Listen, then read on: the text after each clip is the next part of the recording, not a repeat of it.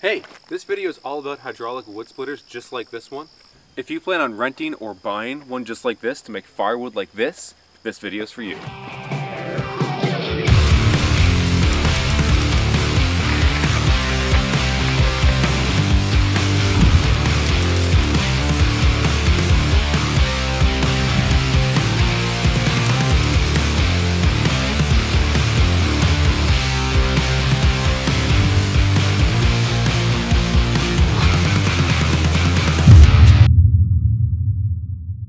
Welcome back to the video. Today we have Pat with us. Pat is the firewood supervisor, and she's going to show us all about this hydraulic wood splitter. I've never actually used one of these things before, so I have no idea anything about this thing. So she's going to teach me how to use it, and hopefully you can learn how to use it along with me. So Pat, tell me, tell me about this contraption that we have here. This is a Mighty Mac hydraulic wood splitter. It is gas powered, and it's actually built in Advocate Harbor by a former student of mine. They're wonderful. They retail at about $2,800, but we've had this one for years and it's never given us any trouble. And although it looks like it could be complicated, it's really easy to run. You simply pull this lever. This pusher goes against the wood, which goes against this blade, and it makes a nice little split. No, it's not sharp at all. Okay, cool. It's really very safe because it goes at your own speed.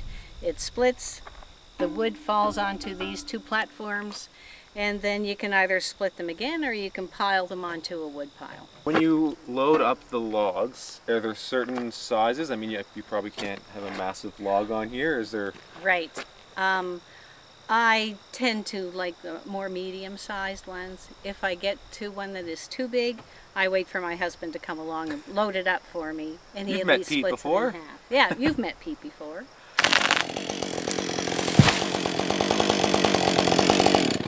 How good was that?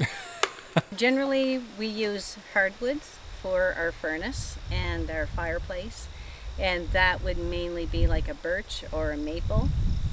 And the softer wood, like a spruce or a fir, is mainly for kindling or for fire starters. Now it's September. It's mid-September right now. Winter's coming. We're trying to split before the winter. Is this the best time of year to split firewood for the winter, or how far before winter should we split this wood?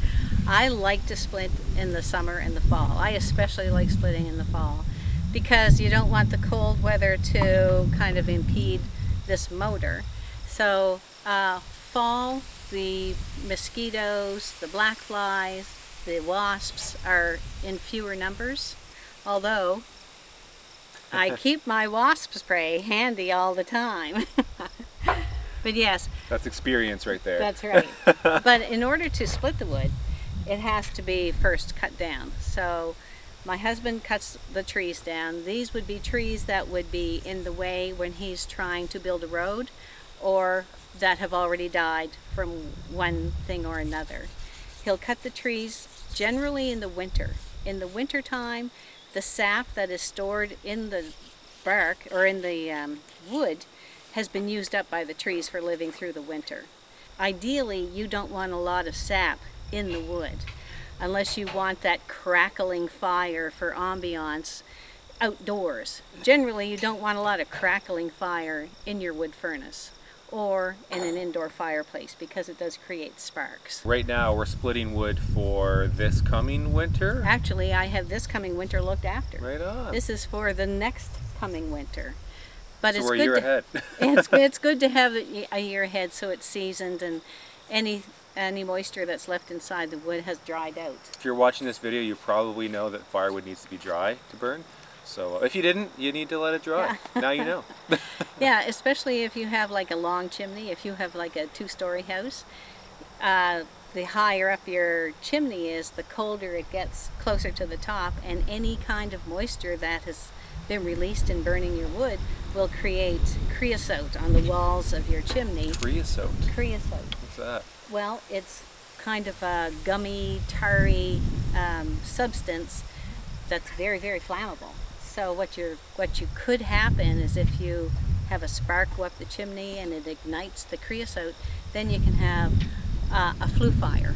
So a fire inside your chimney that could be pretty bad news for the rest of the house. So all that being said, how do we fire this bad boy up and split some of these logs? Let's, all right. I'm anxious. Here, let's split. Can we split this? Okay. Well, here. I'll let you split it. You put those gloves on, but I don't know if you can see over here the switches. Oh, hold on. I'll put my safety glasses on here. Put it on, and then you have to, you might need the choke again. So this is the choke right here. Okay, so this is the on. Yep. And you can pull the choke out like that. Pull the choke. And then you stand up and give that a good pull. Okay, here we go. Right on. Turn the choke off.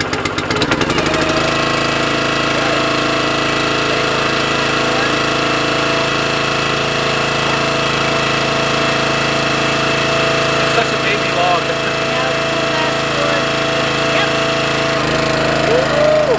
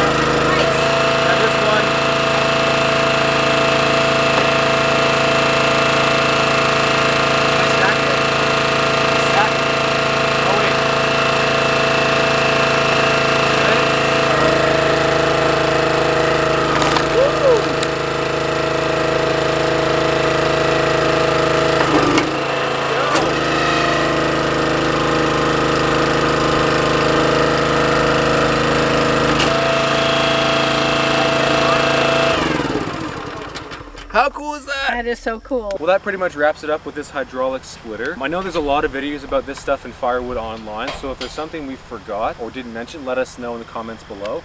Let us know if you have one of these and what kind of model. Do you have a hydraulic one or a pneumatic one? Electric, there's lots of options. Also, if you could subscribe, that means a lot to us as a growing YouTube channel. And, with that being said, we'll see you in the next one. High five. I think I'll split some more wood. Yeah, all right.